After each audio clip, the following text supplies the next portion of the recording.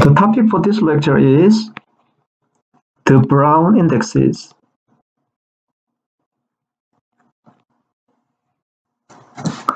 So here's the motivation. So we assume on typed lambda calculus. So the motivation is, let's think about this identity function, lambda abstraction that denotes identity function. This is a simple example that uses this particular bounded variable x. But we can always rename this bounded variable if we don't like this particular choice.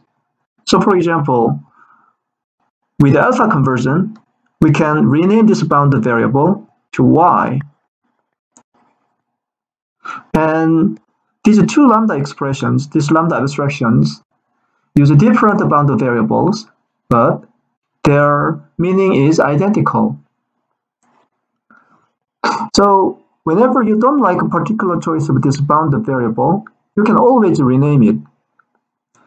And this observation suggests that perhaps there can be some way to get rid of these bounded variables completely. So in other words, we might be able to represent these lambda abstractions without using names. So that is, there might be some nameless representation of lambda expressions. And the most popular technique to get rid of these bounded variables is the Brown indexes. So here's the key idea. The key idea is, given a bounded variable like this, we replace this bounded variable with an integer. And this integer is going to indicate the relative position of this bounded variable with respect to its corresponding lambda binder. So we are going to replace this bounded variable to some integer. And this integer is called the Brown index. So for the Brown index can be negative, but for this lecture, we assume that the Brown indexes are always non-negative. Then how do we decide the Brown index? The idea is, we count the number of lambda binders that lies between this bounded variable and the corresponding lambda binder. So in this particular example, this is a bounded variable, this is the corresponding lambda binder, and between these two, there is no intervening lambda binder.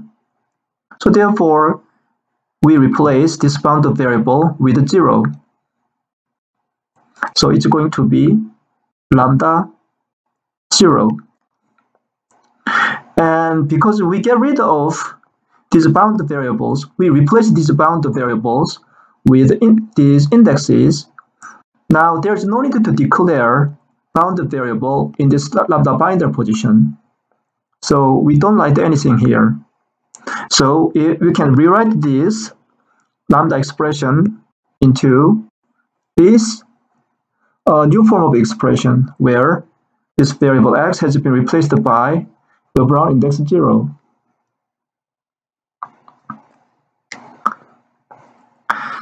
Here's another example, lambda x, lambda y, xy. And this time, for this bounded variable x, the corresponding lambda binder is found here. And between these two, we find an intervening lambda binder. So if we convert this one using the Brown indexes, then this x is going to be 1, because we have this single lambda binder lying between this lambda binder and this bounded variable. And what about this y? Between this bounded variable and the corresponding lambda binder, there is no intervening lambda binder. So this is going to be 0. Then we have 2 lambda binders here. Again, we don't declare the bounded variables here, because that's the whole point of introducing the Brown indexes. We just get rid of bounded variables, so there's no need to declare them here. So this is the result of converting this expression using the Brown indexes. So from this example, we can see that the Brown index actually represents the relative position of the corresponding lambda binder. So this one means that you should skip one lambda binder in order to reach the corresponding lambda binder, which is precisely the case here. In order to reach starting from this bounded variable, in order to reach the corresponding lambda binder, you should pass through one intervening lambda binder. So it's 1. And according to this definition, any the Brown index 0 denotes a bounded variable whose lambda binder is found right away. That is, the next enclosing lambda binder is going to be the corresponding one.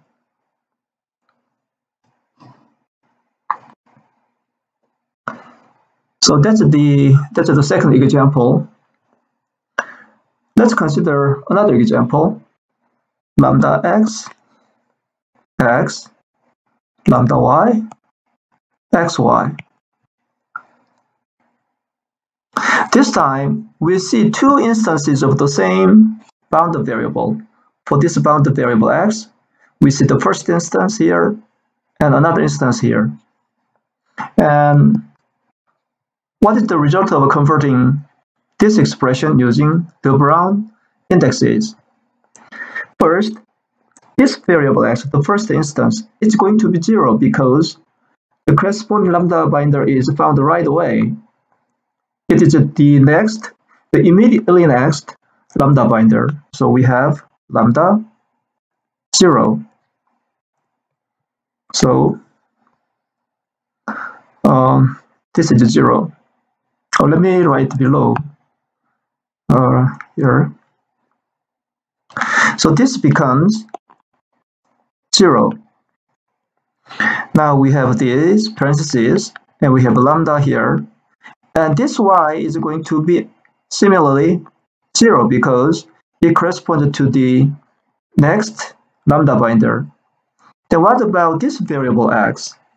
In order to reach, starting from here, in order to reach the corresponding lambda binder here, you have to pass through this lambda binder.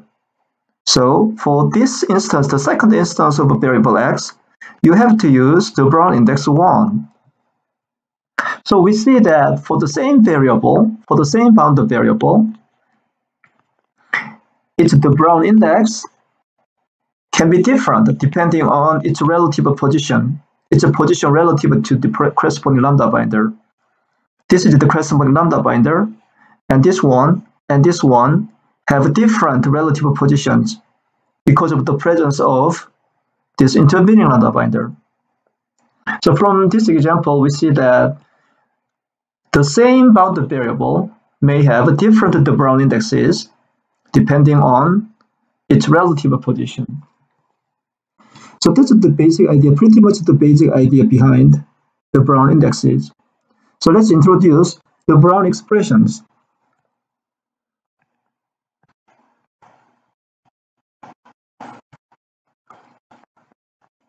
So we use meta variable m here. And in the case of untyped lambda calculus, the variable is x. But now we are going to replace this variable with the Brown index. So let's write the Brown index as n. So the Brown index is going to be n. And we assume that we use just non-negative integers. So we have 1, 0, 1, 2, blah, blah. And in the original untyped lambda calculus, we have this form of lambda abstraction. And the corresponding form here is just lambda m. Notice that we no longer declare bounded variables because there is no need to do. There is no need to. And from applications, lambda applications, we have corresponding applications in the Brown expressions. So this is the definition of the Brown expressions, and we use non-negative integers for the Brown indexes. So let's write, when we convert the original untyped expression into the Brown expression, let's write this way. So we have seen 3 examples so far. Lambda x dot x is going to be just lambda 0. So remember that this 0 always denotes the bounded variable whose lambda binder is found right away. And we have the second example, and this time we have a lambda, and this is going to be 1 because of this lambda binder. So it is 1, and this is going to be 0. We have also seen this example, lambda x, lambda y dot xy. This is lambda, this is 0 because you find the corresponding lambda binder right away, and we have just lambda. You don't declare this bounded variable, and this one is going to be 0, and this one is going to be 1 because of the presence of a single one instance of this lambda binder.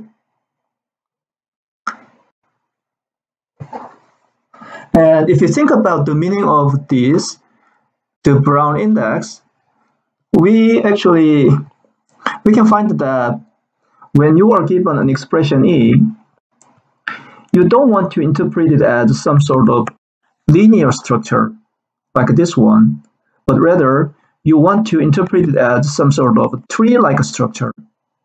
So for instance, when you have something like E1 applied to E2, like lambda x dot E1 applied to E2, you want to consider it as some form of some tree-like structure. So you have lambda x here, and you have E1 and E2, rather than lambda x dot E1, E2. So let's see an example to illustrate why we want to interpret this expression as a tree-like structure. So here's an example, lambda x, x, lambda y, xy. So we have seen this example already, and this time we have another expression here, xd. So remember that the scope of this body extends as far to the right as possible. So this is the body of this lambda abstraction. So it's easy to convert this fragment. So this x is going to be 0, and we have lambda, and this is going to be this time it's going to be 1 because we have to pass through one lambda binder, and this is going to be 0. The question now is, how do we convert this lambda abstraction? So it will be something like lambda dot, this z is definitely 0 because it is the current local bounded variable. You can find the corresponding lambda binder right away. So the remaining question is, what is the Brown index for x? If you interpret the whole expression as linear structure, like this one, then if you literally count the number of lambda binders between this variable and the corresponding lambda binder, we actually find 2 lambda binders along the way, this one and this one. So then, should we use 2 as the Brown index for this variable x? And the answer is actually no, because our instinct says this is not the right way to interpret this given expression E, like this linear structure. intuitively, whatever lies here should not affect the Bruijn index for this variable x, because this expression is given independently of this lambda abstraction. So instead of interpreting the whole expression as this linear structure, you want to interpret it as something like this, some tree-like structure. So what that means is that you want to interpret it as something like lambda x. So left side is going to be x lambda y xy, and the right subtree has lambda z xz. Then if you count the number of lambda binders along the way from this lambda binder and the corresponding from this bounded variable to the corresponding lambda binder, you only pass through just one instance of lambda binder. So therefore, the answer is actually 1, not 2.